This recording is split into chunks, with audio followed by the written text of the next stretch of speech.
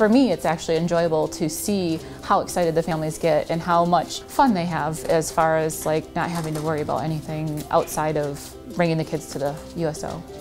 The idea behind Family Game Night was to bring families together without electronics. I like it because it gets people out of their, I guess, their normal habits of telephones, electronic stuff like that, and now they can spend time hanging out with the family, enjoying each other instead of electronics everywhere. We ask that there are no video games, no TVs, no tablets, anything. It's all board games, card games, mainly just to bring the family dynamic back.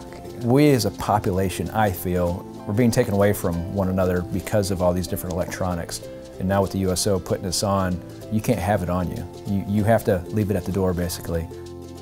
We set up an event online. They RSVP, and then once we have all the reservations, we find a sponsor to help us with the food and everything, and then we supply the drinks and the cookies. I like it. The family likes it, and it gets us out of the norm of, hey, you got to cook dinner tonight. Let's go out, hang out with the military family per se, and enjoy an event.